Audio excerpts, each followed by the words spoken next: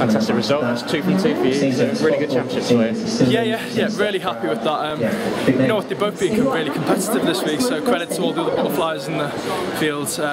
Joe in the 200, and especially Anthony there in the 100. Yeah. So I really had to be on my game when I've not perhaps been feeling the best to get the job done. Oh, well, that said, I mean, the whole of the Stockport team are performing fantastic here. Yourself and Jimmy and Kerry-Ann as well. I mean, no, absolutely. Even some of the younger swimmers who are looking to break through, they've had massive performances and done really well as well. I think it's just credit to to our coaches Sean and Lars, and also Ben Sportines who works with us. Got a great atmosphere together, and we work really hard. We've had the performances we deserve here. And you made the qualification time for Shanghai in both 100 and 200 butterfly.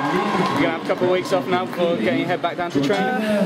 You know what? I think just the one, just to recover and make sure I'm nice and rearing to go for the next cycle.